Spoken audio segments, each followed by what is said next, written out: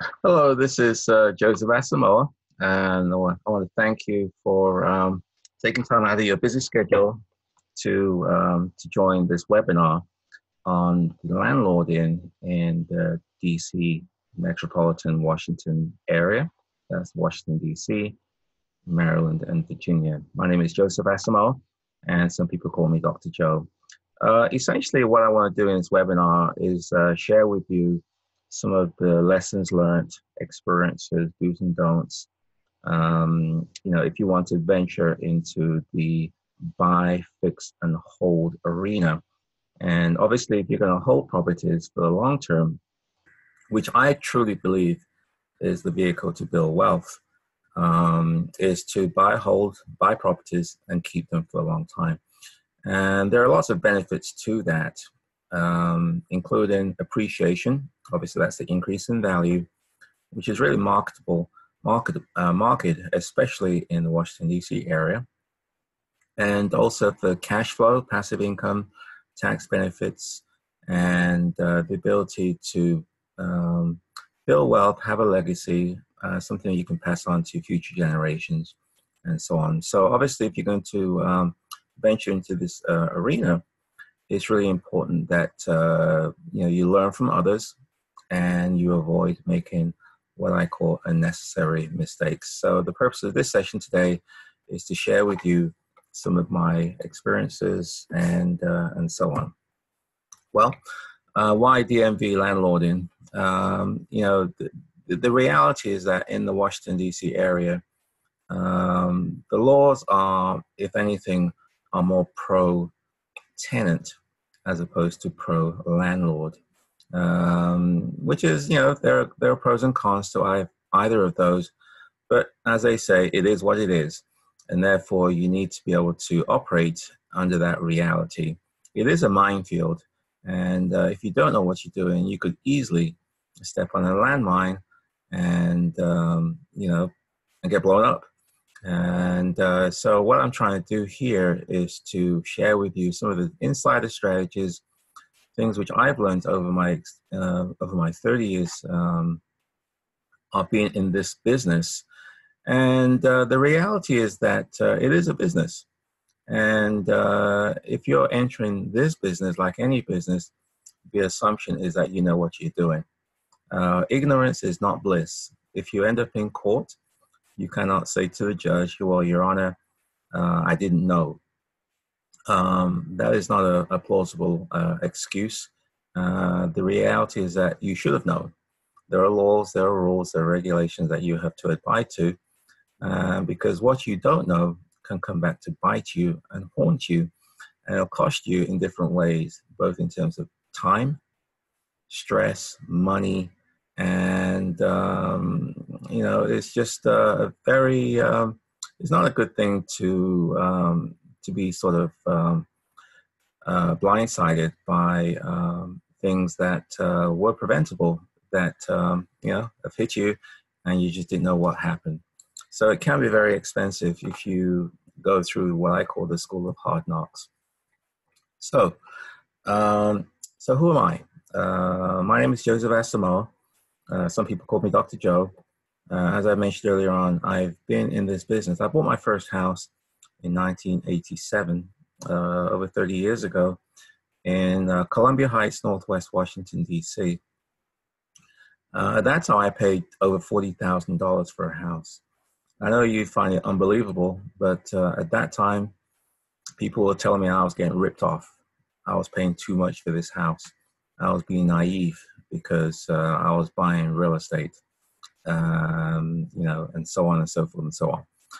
Well, I still own that house as of today, and 30-something years later, and that neighborhood is transformed. And what was $40,000 is now $500,000, $600,000, $700,000, $800,000. And so I'm not saying that to brag or to show off. It's just that that's the reality of real estate investing. Over time, it does appreciate in value if you pick the right area, if you know what you're doing, you're able to navigate the minefield, and if you can select and maintain good tenants. So, in addition to that, I've spoken at most of the clubs in the area, most of the real estate investor clubs in the area.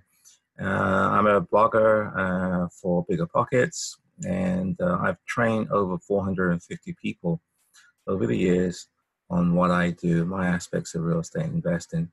So I feel that, I do have credibility to talk about this subject. And hopefully, as we go through this presentation, you'll be able to share some of my lessons learned. In terms of buy and hold investing, I'm going to kind of interchange the words buy and hold and landlording throughout the discussion.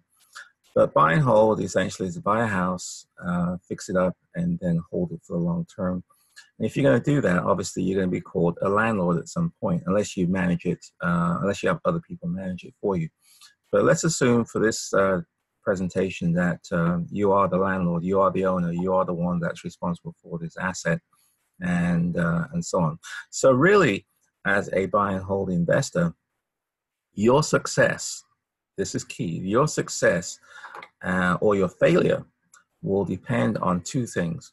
One, your ability to consistently attract quality tenants. You got to be able to attract quality tenants to your house. And likewise, once they're in your house, your key to success is going to be your ability to keep them in your house once they are there. Okay, it sounds very simple. It is pretty basic at a high level, but there's obviously, as you know, there's a lot of nuances to this, and the question becomes, how do you do it? Because if you don't do it, then you're going to fall into this trap, and that is, during the buying phase, when you do the analysis, you're going to go, typically you're going to do analysis on whether I should buy this house or not buy this house. Does the numbers work? What does the spreadsheet say? What's my return on investment? What's my cash on cash return? What's my return on equity? What's my internal rate of return? What's my net present value? Does the 1% rule? I mean, all these analysis tools are important in determining whether you buy. But this is the big but here, and that is all those analysis spreadsheets, calculations, and so on are completely meaningless if you can't attract tenants who are going to pay you and who are going to take care of your property. Because if you can't find those people, then all those calculations becomes irrelevant. Your equity will become zero, your cash flow becomes zero, your returns will become zero, and you'll be driven out of this business. So all those things essentially will be evaporating in thin air if you're unable to find and retain good tenants. So the question becomes, how do you find these people? How do you find great tenants? How do you find people that's going to take care of your property? And a little secret here, which I've learned, in fact, the hard way, is what I do now is work backwards. I say, okay, then I'm trying to attract quality people, families, to the properties that I own. So what are these people looking for? What are these customers looking for? What are these tenants looking for? And then once I understand who these people are, what their needs are, what their likes and dislikes are, then I then structure my business accordingly, i.e. I buy properties that these folks are more likely to be attracted to. I fix up my properties in such a way that I can appeal to the likes and aspirations of my customers, and I operate my business in such a way that it gravitates towards them. So it's kind of working backwards. You understand who your customers are, what their needs are, and then you provide a product and services that meets their needs. It's really business of 101. So I'm treating this as a business. Okay, and every business has customers, and every customer has certain likes and dislikes. Every customer has choices as to whether they should do business with you or whether they should do business with somebody else. So the question becomes, why should they do business with you? Okay, once you understand that and you do the analysis, then you can provide your products and services that meets their needs. So to survive over the long haul, you must run your real estate activities like a business. And every business has, at least for me, what I did was to say, okay, then, if that's the case, if I'm going to run this as a business, what business am I in? Okay. And I'm in the business of providing quality housing. Okay. I'm in the business of providing quality housing as a means to attract quality tenants who are going to stay. Okay. So who are my customers? My customers, at least the people I'm trying to attract, are quality families or people who are looking for a quality home in a decent neighborhood and are looking to rent from a quality landlord. Okay, that's what my my analysis suggests. These quality customers are looking for. They're looking for a nice house in a nice area with good amenities in such a way that they can live there, feel comfortable, and rent from a quality landlord. So my goal, since that's what they're looking for, is to provide that. I am trying to satisfy these customers. And how will they reward me if I have these products and services that they're looking for? They reward me by staying, i.e. they renew their lease, they stay with me for a long time. My longest tenant is 22 years, okay? I have 15-year tenants, 18-year tenants, 10-year tenants, 12-year tenants, 5-year tenants, and so forth and so on. That is not a coincidence, okay? That is not by, that doesn't occur by crossing your fingers and hoping for the best. It occurs through a calculated strategy, okay, of understanding who your customers are, what they're looking for, what their needs are, and making sure you provide the products and services that meets their needs. So what are these? So what are the customers looking for? And, why should they rent from me? They're looking for superior comfort, convenience, overwhelming value, and amenities which they can't get from everybody else, anywhere else. So as I said before, the tenants have choices. I'm not the only landlord in town. So why should they rent from me versus rent from somebody else? Okay, that's a fundamental question. Why should somebody rent from me, especially if it's the type of customer or tenant that every other landlord is looking for, i.e. a tenant that pays their rent on time, the tenant who has excellent rental history, a tenant that takes care of their property. Why should they rent from me as opposed to somebody else? If I couldn't answer that question, then it becomes really like a roulette wheel, whereby I'm going to cross my fingers and hopefully they'll choose me as opposed to somebody else. I said no. I want them to choose me as a first choice, and therefore I have to run my business. I have to have a product, have services which clearly differentiates myself from everybody else. And that's some of the things I'll discuss with you during this presentation. At a high level, the process for buy and hold can be broken down into 9 steps, as you can see from this page. It starts all the way from preparing the property, all the way through to include screening the tenant, moving the tenant in the house, managing the relationship, the day-to-day operations, renewing the leases, evictions, all the way through to continuous improvements of the process. Okay, so I broke it down to 9 steps. And what I want to do here is make some assumptions. The assumptions are as follows. 1, I'm not going to discuss the activities prior to this, i.e.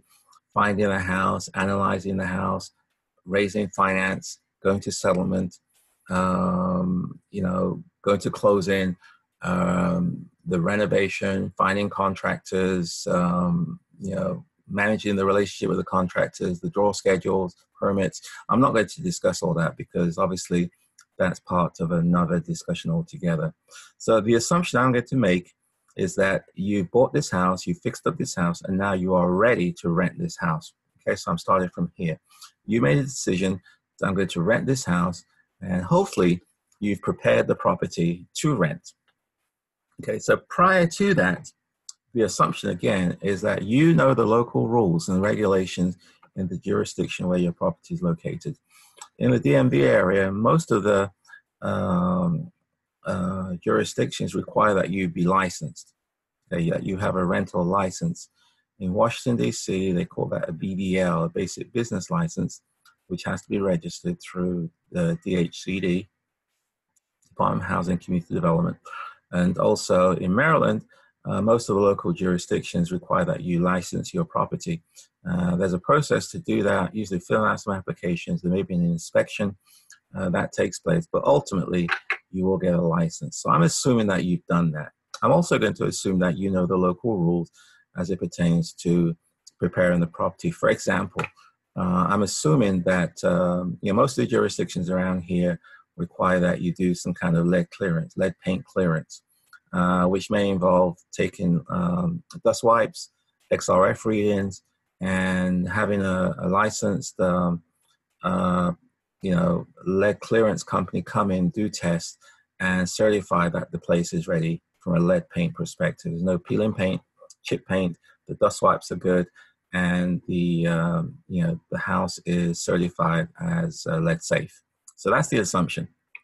So now you are now ready to rent this house. So what do you do? Most of the landlords out here just maybe paint, maybe put some carpet, and make a place look decent and put it out there for rent. That's not enough. I stage my homes. I stage my homes in such a way that, they look good. They're well presented. And the idea is to differentiate my house from everybody else's. Nobody else, as far as I know, stages their rental properties. I think I'm the only one that does that. Because I realized that the decision to rent my property versus somebody else, assuming that all things are equal, it's a decent house, a decent neighborhood, the rents are very similar, it's close to quality amenities and so forth. Assuming that that's all equal, I realized that the decision to rent, just like the decision to buy, is a very emotional decision. Okay, it's based on people's emotions. So what I try to do is to appeal to people's emotions on my properties. So when they first walk through that door, the place is it's presented well. It looks very professional. It looks like they could just as well move in. They can visualize themselves in my home, as opposed to an empty house where there's really no emotions, and they have to figure out where's the dining table going to be, where's the couch going to be, where's the TV going to be, and so forth and so on. In my properties, those decisions they don't have to worry about, because they can see it. It's already done for them. And therefore, it becomes a matter of, do I like this house? Do I not like this house? Do I like this neighborhood? Or I don't like this neighborhood? And so forth and so on. So I realized that the decision to rent is an emotional one, and therefore I build in emotions into my properties during the staging process, and so on. Which then leads into the second part is, okay, then I'm going to now tell the whole world that my property exists for rent. So I'm going to market this property. Generally, most people these days rent or place their properties through online. Things like Zillow, through Craigslist, DC Housing Search, Go Section 8, and all these different platforms which are used to find tenants. Okay, so it's all online. So one of the key things to online is visuals, and that's the reason why I have all my photographs, all my properties, photographed professionally, and I also do virtual tours. So that way, from the comfort of their home, they can see the house in a good light because it's staged, and also they can do a virtual tour. They can literally walk through the house and see exactly what the house comprises of from where they are. They don't even need to come to my home to get a feel for what the house is all about. So again, the idea is to build excitement. It's build a desire to come and see this house because it stands itself out from all the other properties which they're looking at, which doesn't have any of these things. So through creative marketing, great creative language in the marketing ads, ultimately I get a lot of people that want to come see the house. So we kind of move on to step 3 here, and that is they come to your house, they look at the house, they like the house, and then they have to make a decision. Do I want to apply for this house, or do I want to keep on looking? Let's make the assumption that they want to apply for this house. The first thing I do is to give them a rental application. My applications are 8 pages long. It's very detailed, it's quite, I would say, a little bit intimidating, but But my goal is to understand who this applicant is and learn more about their rental history, because the screening process, if you make a mistake here, will be a disaster. If you make a mistake here, you could end up with a tenant who's not going to pay you, a tenant who could destroy your house, a tenant that could make your life grief, and a tenant that could sort of run you out of this business. So this screening step is by far the most important one, and you really do need to take the time and take the due diligence to do this right. My belief is that every prospective tenant has a rental history. Everybody has a history. And your job, at least in my opinion, is to understand that history and do the due diligence to find out about it, and then make a qualified decision as to whether you want to select or rent to this person or not. There's lots of stories I can share about that one. In fact, I had a house, one of my recent houses where it's in Northeast Washington, D.C. The tenant, I placed an ad, a prospective tenant called, she came to the home and she loved the home, fell in love with the home. And never forget what she said. She said, I love this home. And in fact, I woke up this morning and I had a dream that I would look and go visit my dream home. It was a vision from the Lord. Jesus had told me that today would be the day that I would find this great house. So she was sharing this story to me. It sounded good. It sounded very plausible. And obviously, if someone's talking about religion and visions and things like that, the assumption is that they're quality people. They have morals. They have standards. They have a good background and so on. So she was saying all the right things, which I think all landlords want to hear. So she filled out the application, and one thing that brought to my attention was where she lived. I asked her why she was leaving, and she said that the landlord wanted to sell the property. And prior to that, she had lived in a shelter. So I asked her, what happened? How did you end up there? And she said that the previous place before that, the owner, they rented there for a few years apparently, the owner had died and wanted to sell the home. The family wanted to sell the home. A couple of little red flags, because in DC, generally, you can't, as long as a tenant is living by or abiding by the rules, i.e. their lease, it's usually, a bit more difficult to get somebody out of your house. Anyway, it's a plausible reason, so I took it on face value and started my screening process. So what I found by digging further was that, first of all, when I called the current landlord who wants to sell the house, surprisingly, probably not surprisingly, he gave great reviews about the family. They were fantastic people, he said. They kept the place up, he said, and they were a joy to rent to, he said. And obviously he had his own hidden agenda because he wanted the house back. So I would assume that, he's going to give me good reviews. So I did do some more further digging about the previous house where she lived at, checked the court records, and found out that she had been evicted. She had been evicted from this home whereby she said that the owner had died. It just so happened that the owner still owns the house. He's still alive, and and so on. So clearly, that was a story that was not true. And I only found that out through my own due diligence and my research, because on face value, she was the ideal perfect tenant. I did do a home visit to her home, and kind of interesting story is also when I went there, she opened the door and there were a pit bull dog was there as well. And this dog, knew the lay of the land of the house. Just walking around like he lived there. And I said, well, what's going on? Because on the application, she said that she had no pets.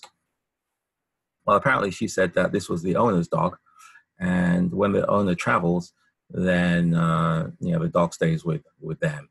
But I had spoken to the owner the week before, so he was definitely in town, and this dog was there. So there was a lot of red flags, which I can talk about later on. But essentially, the point is, if you don't screen your tenants properly, Oh, yeah, there's another one. She said that I did visit the property on a Wednesday, and she said that on a Wednesday, the family goes to Bible study, but because I was coming on a Wednesday, the whole family will stay behind.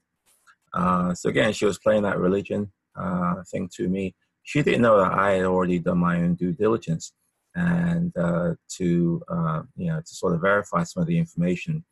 But again, the important thing is that if you run your business from your gut, she would, I think, would have probably got through most, I would call amateur landlords. She sounded good. She was very presentable. She spoke well. Her demeanor was very, very, very nice. And, her gut feeling was that she was perfect. She's the ideal tenant. But through some digging around, you find that she was probably a professional tenant because she'd been evicted. She obviously was giving her current landlord grief, such to the point whereby he wanted to get rid of the house and wanted to pass her off to somebody else, i.e. another unsuspecting landlord. So again, one mistake there in step 3 could have derailed my business. And hopefully this is a case study on what you should do in situations like that. Step 4, avoiding fair housing. This is a really, really important topic.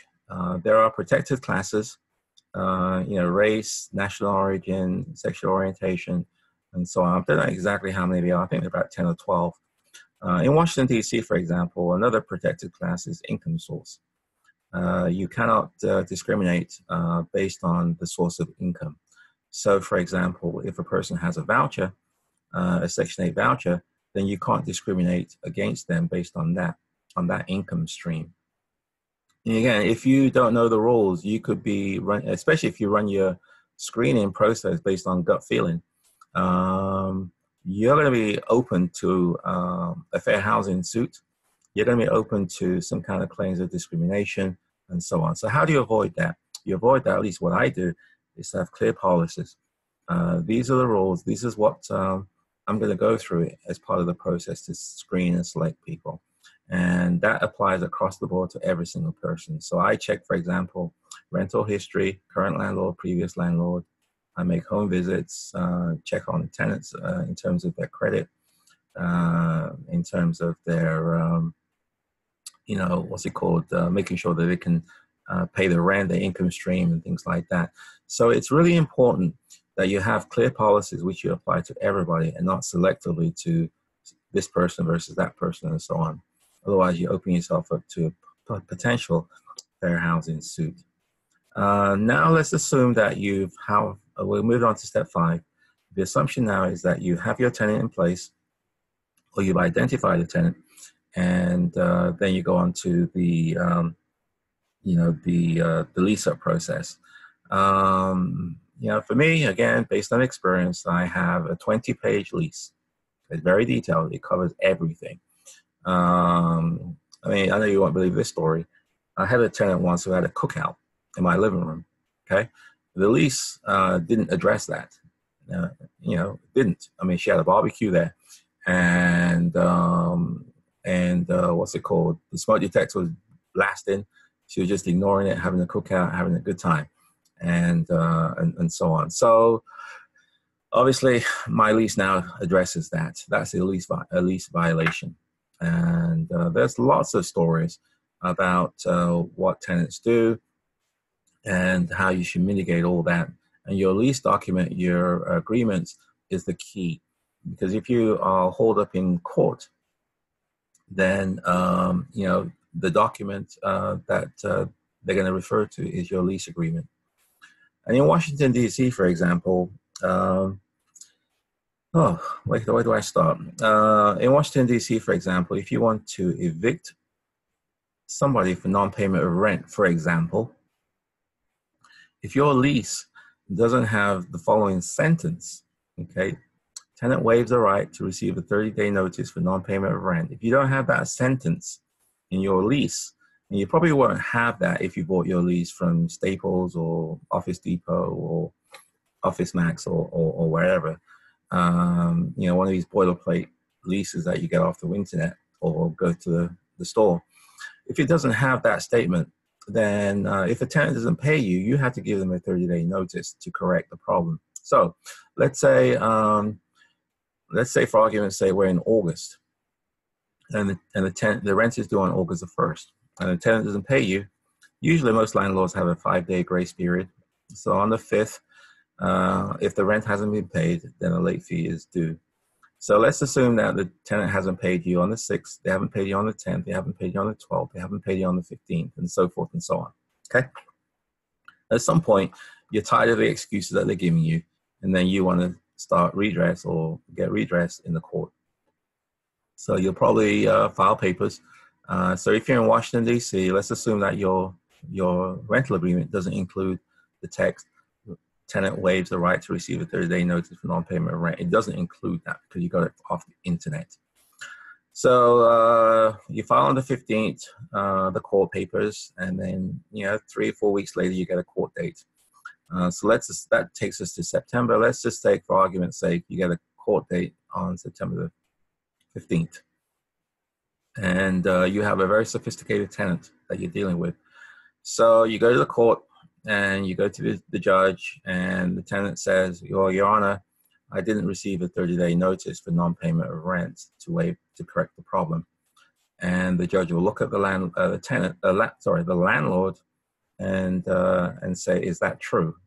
And you'll say, well, no, I didn't give them a 30-day notice to correct the problem of non-paying. I just filed. Based on that reality, the case is dismissed. So we're in the middle of September, the tenant hasn't paid you since August, and the case is dismissed. So your redress is to give them a 30-day notice, okay, to pay the rent, which will now take you from September to October. And after that 30 days, if they haven't paid you, then you get another court date that takes you from October to November. Well, that time, no rent has been paid from August. So we're talking 3, 4, 5 months. Just because your lease didn't have this one sentence. Okay, so these are some of the the realities of being a landlord in in this case, Washington, D.C. It is what it is, but obviously if you knew, your lease would address that, and you wouldn't have to wait 30 days. You can file straight away. And since you're a professional landlord, you know how to navigate the minefield down at the courthouse, and you'll get your case hopefully approved and passed, and judgment will be in your favor. So it's really important to make sure that your documentation, your agreements, your leases, disclosures, rules, are compliant with local rules, and they are in your favor. Moving on to, again, each of these things, I could probably spend a whole day talking about all this, but for the sake of time, just moving on.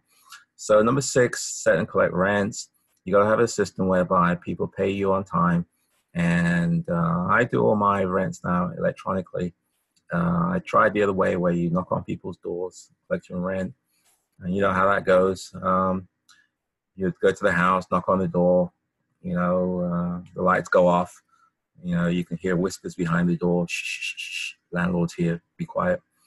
And no one opens the door, and you leave. 10 minutes later, all the lights come back on, and you go through that ritual. So obviously I don't do that anymore. I'm all about electronic payments because there's a paper trail and so on. So anyway, moving on to number 7, implement day-to-day operations. What's the process that you're going to have for dealing with issues like repairs, maintenance, calls, lockouts, lease violations and things like that? What are your rules to address all those things? And I could talk about that forever. Then moving on to number 8, now that the tenant's in, what's the processes for renewing the lease, evictions, terminations, and so on? How are you going to handle all that?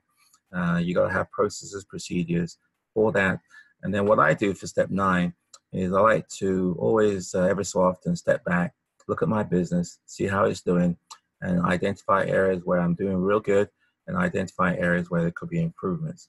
And I try to focus on that to try to establish some continuous improvements in the business that I have. So what you see here on this slide is the high-level view of the buy and hold process, broken down to 9 steps, from when preparing the house for renting all the way through to selecting the tenant, moving the tenant in, managing their relationship, and continuously monitoring your business for improvements. Okay. So putting all this together, what does this all mean? I'm going to talk to you here about, I'm going to kind of move on to some of my, I just call them top tips, I suppose, for finding, keeping, and managing tenants.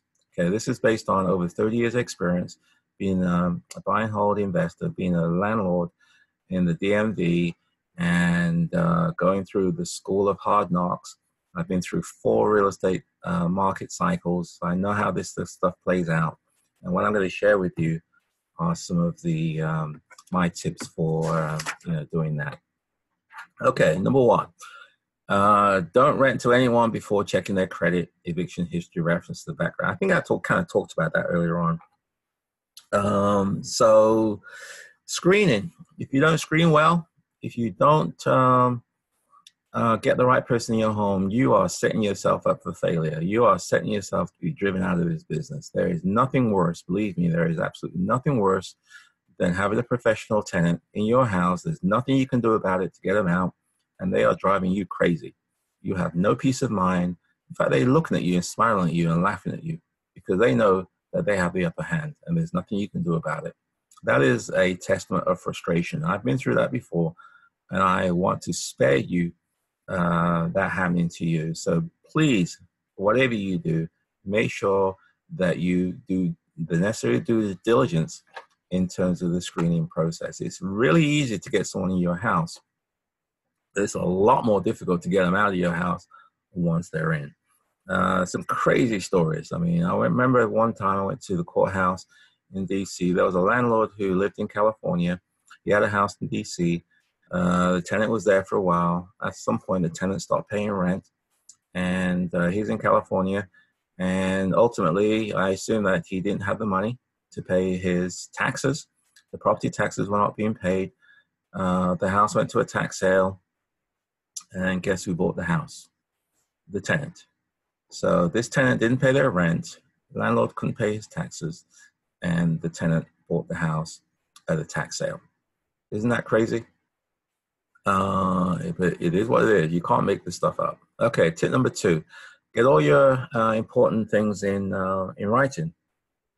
It's really important that I think I'll give you some examples that your rules, agreements are documented. What are the tenant rules in terms of quiet hours? Are they allowed to have pets? Are they allowed? How many people are supposed to live in their home? Who's supposed to be living there? What is termed an occupant versus a guest? What's the security deposit? What's the mechanism to return the security deposits? All this stuff has to be in writing. It can't be verbal, because if it's verbal, then it becomes a matter of he say, she say, and so on. So it's really important to get the important documents, or at least important terms, in writing. Tip 3. Establish clear, fair system for setting, collecting, holding, and returning security deposits. Security deposits, it's a big bone of contention with a lot of tenants. Obviously, most tenants are looking forward to getting their security deposit back. And most landlords want to make sure that the house is returned in such a good condition whereby they don't have to spend an inordinate amount of money in order to get the house back again. So there lies the potential conflict. One person is expecting all their money back. Another person saying, no, you can't have it back because you caused the following damage. So what is the mechanism that you have to have in place to avoid that potential confrontation? And lots of different things you can do. I know for me, I have inspections, especially checklists. So before someone moves into my home, we verify the condition on day 1. And also when they are leaving, there's clear prices for damage. If you damage this wall, this is how much it's cost. If you do this, this is how much it's going to cost. Therefore, there's clear criteria as to how much it's going to cost you in terms of money is taken away from your security deposit. Because if you don't do this, then you're going to end the relationship on bad terms. You're going to end up with possibly one party suing the other party in small claims court, and so on. So this is a really important. And there are rules as well as to how you handle security deposits and the return of that money. Most of the jurisdictions around here, you have to return in 30, 45 days or 60 days. You can't keep it indefinitely, and you have to have clear documentation as to how that money was applied. You have to pay them interest and so forth. Tip number 4, stay on top of repairs, maintenance needs, and make sure you do repairs when requested. This is important also because one of the biggest bones of contentions from a lot of tenants is that they have a landlord who's not taking care of the house. Okay, and so if you don't do that, you take care of repairs when it's necessary, and so on. A few things is likely to happen. One is that if it's a health and safety issue, the tenant may call the city or the local jurisdiction and file a complaint against you. And then you'll have an inspector come over from the city, and you open up a whole nother set of can of worms, because obviously that inspector is going to be looking for things to cite you on. Number 2, the other thing is that if you don't take care of repairs, there's a pretty good chance the tenant's going to leave. Okay, it feels like they've told you about problems, you kind of blew them off, and so on. So after a while, they get kind of tired of that, and there are so many cases whereby prospective tenants call me and say, the reason why they're leaving is because their landlord doesn't fix the property. The landlord, all he wants is just the rent. That's it. He doesn't care about the house, doesn't care about my complaints or my concerns. He just wants the money. So if you are not careful, your tenants are going to leave and look for somewhere else. The third thing, if you don't take care of your repairs, is that they may end up stop paying you your rent. Okay, they may decide to say, well, I'm not paying you unless you fix these things. And if you go to in front of a judge, that could be a plausible excuse that the judge will hand over, especially in Washington, and against you in favor of the tenant. So make sure that you stay on top of repairs, and as a landlord, you know what your responsibilities are, and you take care of those responsibilities in terms of the property. Okay. Tip number 5, don't let your tenants and property be easy targets for criminals. And the perception obviously is that, you're the owner of the house, you're the rich guy, you're the rich woman, and they don't know that, you're struggling just like they are, and just trying to do, the right thing for your family and so on. So don't be a target for someone like that. So how do you do that? I mean, there's different ways. I try to, have insurance, different layers and entities, and just managing the relationship with your tenant is really important to, to prevent the situation whereby people go after you, for lawsuits and things like that. I mean, I can talk about that based on experience. So let's say an example would be, I think I may talk about that a bit later on. Well, I'll talk about it now. There was a tenant who moved into one of my properties, and after 3 months, I think it was, I got filed a lawsuit from this tenant. It's crazy. It finds out that this tenant had a child who had an elevated blood lead level. Okay, and it's kind of strange because she just moved into my home. But what it found, she had one of those lawyers, you got a phone, you got a lawyer kind of guys, ambulance chasers, and their mode of operation is they want to sue everybody. Anybody that's in the chain gets served as part of this suit. So since she lived in my house, I got dragged into this lawsuit. And essentially what happened was that the previous place where she lived at was abandoned property, and that's where the child got the elevated blood level from. Is from that property, not from my property, because my property was pretty much in great condition. But it was a good experience because I learned exposure to that, that some landlords are exposed, and based on that, I learned what to do, and I implement a lot of different things into my processes now to avoid those situations from happening in the future. So, this is just a word of warning, is that some people will, perceive you as a potential easy target. Number 6, respect your tenant's privacy. Yeah, I never, ever, ever go into someone's home unless they're home. I just don't. The reason being is that if you go to the home and they're not there because they may trust you as a landlord, well, you got to do some repairs. Therefore, I'm working right now, but you can go and take care of whatever needs to be done. I say no. If you're not there, I'm not going to be there. Or you must have somebody there to open the door.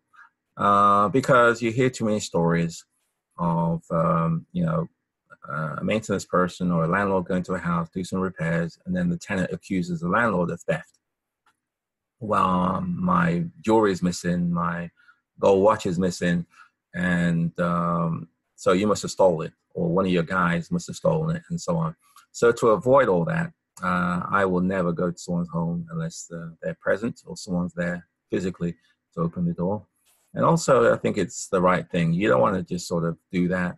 And also, you want to give people ample notice, usually at least 24 hours notice, that you'll be coming to their home, and you agree on that. Obviously, if it's an emergency, like there's a fire or there's a flooding, but that's something else. But for just general repairs, which is about 99% of the case, it's important that you respect people's privacy. You don't just knock on the door and come in, and show respect, and hopefully the respect will be reciprocated as well. Number 7, I think I talked about environmental earlier on, about lead disclosure, lead paint. It's a big deal here. Most of the jurisdictions in the DMV have some kind of rules pertaining to lead. There are federal rules, there are federal disclosure requirements, there are local disclosure requirements, and also there are clearances that you as a landlord are required to do, especially if your house was built prior to 1978. That in itself is a whole day session about lead clearance, lead disclosure, and so on. But most insurance policies nowadays do not cover lead.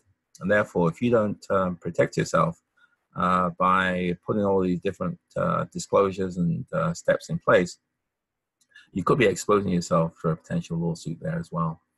Number 8, choose and supervise your manager and maintenance people very carefully. They are essentially representative of you. The manager, whether it be a property manager or the maintenance guy or maintenance person, they're a reflection of you. If you have people who are not professional, if you have people that are very rude, people that are argumentative, it's going to reflect on you. I've had stories of that, whereby I have some pretty tough customers, and no nonsense and things like that. I've had maintenance people who also are no nonsense as well. So it's like a potential problem waiting to happen. There's arguments, there are discussions, there are heated confrontations and things like that. But at the end of the day, I have learned that you have to be very, very careful who is representing you for your business. If they're good people, which is what I look for, then usually they can diffuse situations and they can conduct themselves very professionally, and it becomes a pleasure for them to work with you. Okay. Tip number 9, make sure you have enough liability and property insurance. That I think is pretty self-explanatory. You're exposed. You got to make sure that you have the right insurance, whether it be liability, property, umbrella. I now require that all my tenants have renters insurance, primarily because my properties are insured by me, or I'm insured. Sorry. But the tenant stuff is not. So if there's a fire, if there is theft, if there's a burglary, my stuff's covered, but theirs is not. So I always try to encourage and highly recommend that they purchase their own renters insurance for their properties. Tip number 10, try to resolve disputes with tenants. You will, have disputes. You will have areas of disagreement. I invest heavily in my relationship with my tenants to make sure that it's a good, positive business relationship, such that they're happy, such that they love the home, they love the neighborhood, they love the amenities there, and they're very, very grateful that somebody offered them the opportunity to live there. They're not going to jeopardize that. And therefore, if there are issues, there are problems, we can usually resolve them without having to go to court. We can usually resolve them without having to get lawyers involved, without having to have lawsuits and things like that. So because your relationship with your tenant is by far the most important one. So what else do successful landlords know? What do they know? Well, this is what I've learned, is that at the end of the day, satisfied customers stay longer, take better care of the property, pay their rent, and they're just more pleasant to deal with, okay? As I said, the testament of that is that a lot of my family stay a long time, and 5, 10, 15, 20 years, etc. It's because of this realization. And beside the property itself, the most important asset that I have is the relationship with the tenant. The tenant is by far the greatest asset that you have. They're the ones who are allowing you to realize your financial independence goal. They are the ones that are providing you with passive income. They're the ones who are providing you with a legacy that you can pass on to others and so on. They're the people who hopefully will protect your investment. If you don't understand that, then you know, a lot of the things which I've said, you probably think is alien. Why are you doing this? Why are you know, it's crazy. No other landlord is doing this. I'm doing this because it's good business. Okay. Every Mother's Day, I give my tenants bouquets of flowers. Every Christmas, I give them presents. I do a lot of things here to differentiate myself from other landlords because I understand this is a business. I understand that they have choices. I understand that, you know, through them, I'm able to accomplish, you know, my financial dreams and so on. So it's really critical that you go the extra mile to invest in building and nurturing that relationship with your tenant, because it really will pay off. So I know we've been kind of talking for a little bit now, so I'm going to kind of wrap it up. But this is just the tip of the iceberg. I mean, there is so much more to buy and hold, invest in, landlording than what I've covered today. And I could go on for another week on this, on each of those different areas. But obviously, I don't have a week. So how can I help you as a DMV landlord? And this is how I can do that. I feel that it's an area whereby, you know, you really need to know what you're doing. And I have the experience to share and with you. But it's just strange that and I have a couple of properties. One's in Washington, D.C., and one's in Maryland, which the tenants have just vacated. Okay, the one in D.C., the tenant was with me for about 9 years. And she is a voucher holder, and she's been upgraded from a 4 to a 5. And she's moving from Washington, D.C. to Silver Spring, Maryland. So she's leaving. Likewise, I have another property in Beltsville, Maryland, where the tenant's also leaving at the same time. So what I'm going to do, because of this situation, is I've created 2 sessions. I'm going to do 2 sessions. One's in Maryland, for those people who are looking to invest in Maryland as buy and hold landlords, and also going to do one in DC for those people that are interested in learning in DC. So essentially, they'll comprise an on-site visit to the property, you know, the DC one and also the Maryland one, depending on which area you're interested in. Then you'll see one of my properties in real time. We'll have a session down there where I'll talk about some of these points which I've made in this presentation in much, much more detail. I'll go through some of the new intricacies, some of the nuances about how I run my business, and it'll be at one of my properties, so you'll see in real time what's going on. I'm also going to give you a copy of my rental application, the 8-page rental application, very, very detailed. We kind of use that as a baseline as I go through the process. That's part 1. It's a half-day session. Part 2, which I think is probably just as important, probably more important. We're going to go out to the courthouse. So for the DC one, we're going to go to the courthouse in Washington, DC. And for the Maryland one, since this property is located in Beltsville, Maryland, we're going to go down to the Prince George's County Landlord Tenant Court in Hyattsville.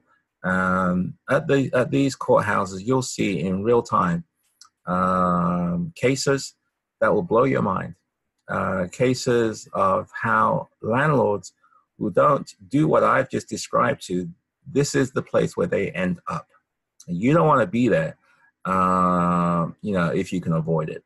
Okay, so you'll see exactly how cases are handled. You'll see scenarios that will blow your mind. So, for instance, in Washington, D.C. at 9 o'clock, there's a roll call. The judge is going to sort of talk about the do's and don'ts and how the process is going to work. We're going to sit on some cases where you'll see, what's going on. You hear stories which you wouldn't believe. All the horror stories that are out there you'll experience. And the reason why I'm doing that is because I think it's important that you know. It's important that you see. And it's important that you say, okay, this is what I'm getting myself into. And that's not a bad thing. I'm not doing this to scare you. I'm just doing this because I think it's important for you to know. The first time you go to court, you don't want to be in front of the judge. You want to be able to at least go down there, understand what's going on, hear the cases, and hopefully learn from those experiences such that you don't end up there. So I'll be doing a little session to give you some background about what to expect, and that way you can understand what's happening when you actually do go down to the courthouse. So for those people who are interested in Washington, D.C., I will be doing a session of my Washington, D.C. house in more detail. I'll give you the rental application, and then we'll make a field visit to the Washington, D.C. court.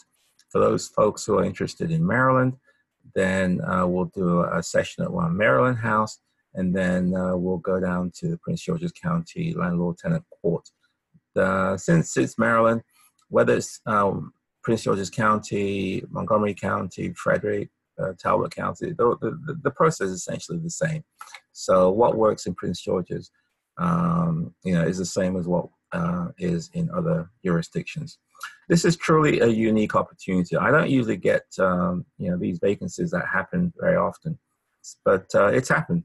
And so I wanted to provide that opportunity for you to get an insight into how I run my business, such that hopefully you can take that and be able to, avoid, mistakes, and hopefully be able to implement and leverage on my experience. So how much is this going to cost? It's only $99. It is extremely reasonable. I'm not trying to gouge anybody. I'm not trying to, dig into your, make my millions from this. I believe that the pie is big enough for everybody. I believe that we need more landlords. We need more people who want to do buy and hold. I believe that this is a vehicle to create wealth. This is a vehicle to pass a legacy to your family, to your children, to your loved ones, and so on. Real estate does work. So it's important that if you're going to venture into this space, that you do it properly. So it's a great opportunity. There is a link attached to this webinar if you would like to register. It's $99. The first session will be taking place next week at my Washington, D.C. house and also my Maryland house. So please, time is of the essence. Sign up. I look forward to working with you. I look forward to helping you grow. I look forward to your success. I look forward to, for you creating passive income and doing this business the right way. So please register via the link, which is attached to this this webinar. And then finally, if you would like to communicate with me, I am on social media. You can, I'm on Facebook, Instagram, my website, and also I'm a contributor to Bigger Pockets, which is the largest real estate community in the world. And I write regularly for them.